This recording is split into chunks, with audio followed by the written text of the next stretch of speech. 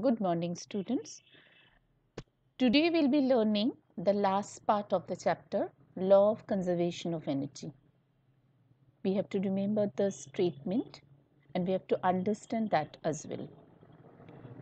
Energy can neither be created nor it can be destroyed.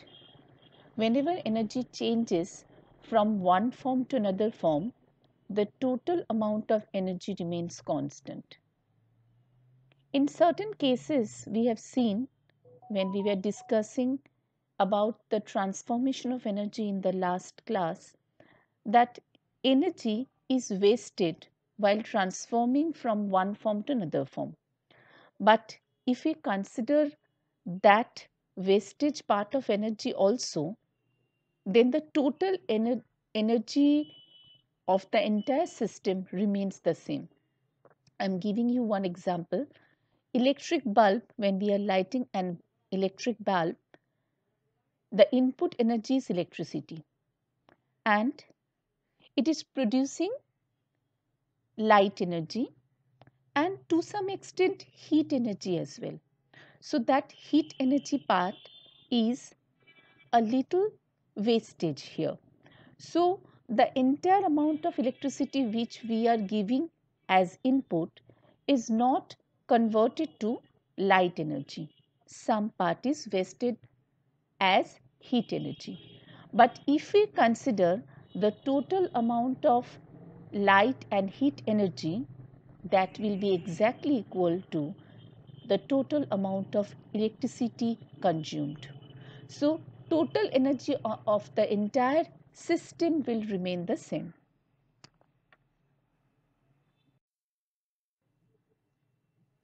Let us discuss the law of conservation of energy during a free fall.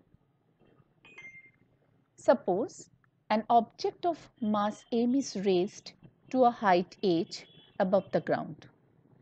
So we know that when an object is raised from ground, it is walking against gravitational force and the total work done in lifting it will be m into g into h, where m is the mass of the object, small g is the acceleration due to gravity and h is the height to which it was lifted.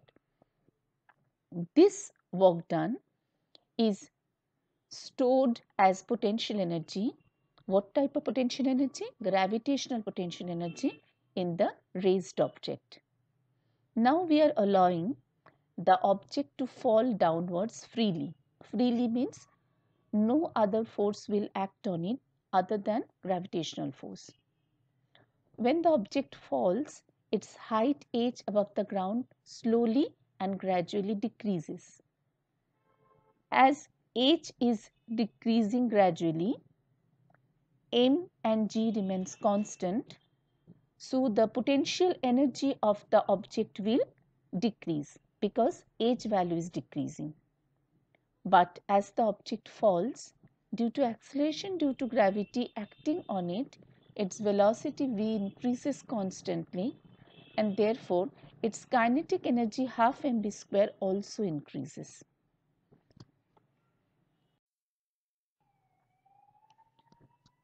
As the object falls more and more, its potential energy is gradually converted to equal amount of kinetic energy. But the sum of potential energy and kinetic energy of the object remains the same at every point during its fall. Just before touching the ground, its potential energy becomes 0 because height from the ground h is equal to 0. And its kinetic energy becomes maximum as that point of time the velocity of the object becomes maximum. Now when the body is falling and it is hitting the ground, a sound of hitting is produced and the ground also gets heated slightly. So kinetic energy of the object is converted into sound energy and heat energy, but the total energy like kinetic energy plus sound energy and heat energy remains the same. Now let us derive and confirm that for a freely falling body, the law of conservation holds good. We are considering an object at height A as it is shown in the figure. At the highest point of its motion, the velocity v is equal to 0. So kinetic energy half mv square will also be equal to 0. But potential energy at A will be mgh because the body was lifted at height h. So the total energy of the object at point A is equal to K plus P, that is equal to 0 plus mgh, that is equal to mgh. Now let us consider a freely falling body at point B, which is at a distance of x from the point A. By using third equation of motion, we get v square is equal to u square plus 2gh. V square is equal to u square is 0 because initial value at the highest point of the motion is 0, plus 2g into x because it has travelled x distance from A to B. So v square is equal to 2gx. So kinetic energy at B will be half mv square. We are replacing the value of v square and getting half m is into 2gx. After reducing, we are getting mgx. Potential energy at point B will be mg into h minus x. H minus x is the height of point B from ground. So the total energy of the object at point B will be K plus P, that is mgx plus mgh minus mgx, that is equal to mgh. Now we are considering the same object which is falling freely at point C, and the point C is located just above the ground. So we are using again the third equation of motion, v square is equal to u square plus 2gh.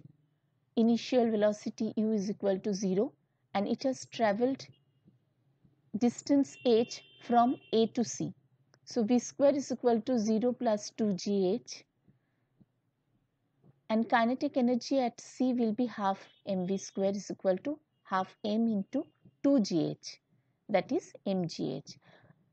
Potential energy at B will be is equal to 0 because height h is equal to 0 at C. Total energy of the object at C will be K plus P, that is mgh plus 0, that is equal to mgh. So we can see that every point of its motion from A to C, the total energy of the freely falling object remains equal to mgh. So it is conserved. Now we will verify conservation of energy in case of a swinging simple pendulum. Let us consider a hanging bob of a simple pendulum which is displaced to one extreme position B and then released.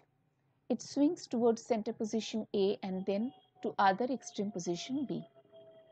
When the pendulum bob is at position B, it is raised to the maximum height h, and the highest point of its motion, its velocity is 0. So the potential energy is maximum at B and the kinetic energy half mv square is equal to 0 because V is equal to 0. When the bob starts moving down from position B to position A, its potential energy goes on decreasing because the height is decreasing, and the kinetic energy goes on increasing because velocity is increasing. When the bob reaches the central position A, its height is 0. So its potential energy is minimum or equal to 0 and the velocity is maximum, so the kinetic energy will be maximum. When the bob goes from position A to position C, its kinetic energy goes on decreasing because it is going against gravity, so the velocity is decreasing. which is in turn decreasing the kinetic energy also. But its potential energy goes on increasing because height is increasing.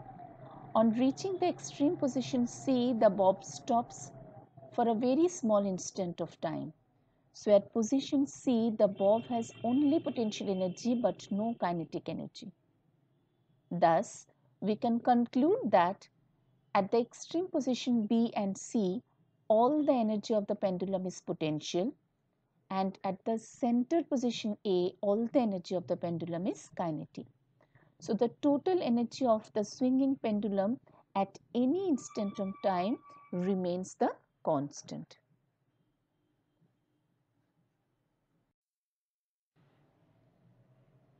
Critical thinking question. The following data was obtained for a body of mass 1 kg dropped from a height of 5 meters. Distance above ground and velocity are provided. First one is 5 meter and 0 meter per second. We have to show by calculation that the above data verifies the law of conservation of energy, where G is equal to 10 meter per second square. So position 1 potential energy mgh will be m into 10 into 5, as height is equal to 5 meter. That is equal to 50 m. Kinetic energy will be half mv square, that is half m into 0 square is equal to 0. So total energy at position A will be potential energy plus kinetic energy, that is 50 m plus 0 is equal to 50 m. In position 2, potential energy mgh is equal to m into 10 into 3.2, that is 32 meter. Kinetic energy is half mv square, that is half m into 6 square, that is 18 m. Total energy at position 2 will be P plus K, that is 32 plus 18 equal to 50 meter.